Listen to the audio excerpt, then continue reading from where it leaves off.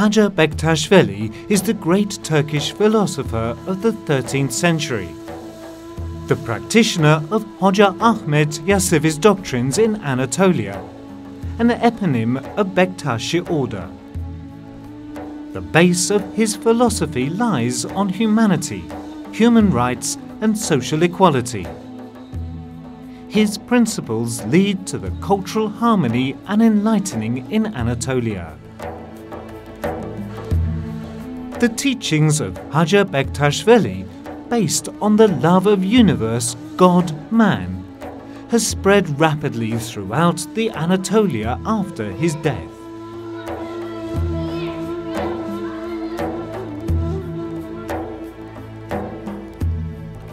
Bektashi dervishes also spread to different parts of the world once they reached to a certain level of maturity.